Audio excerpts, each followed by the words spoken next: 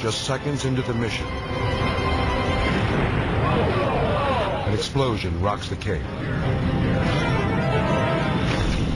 We just had an anomaly of the Delta II launch vehicle from Cape Canaveral Air Station. We need to secure the area. More than 250 tons of flaming debris and rocket fuel rain down from the sky.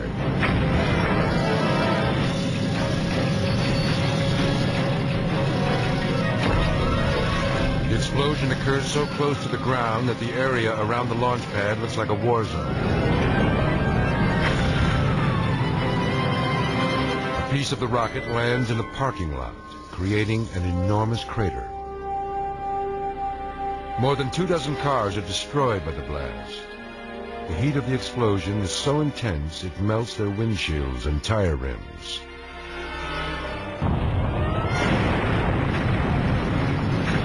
Amazingly, no one is injured. Investigators later determined that a 17-foot-long crack in one of the rocket's boosters was the cause of this devastating accident.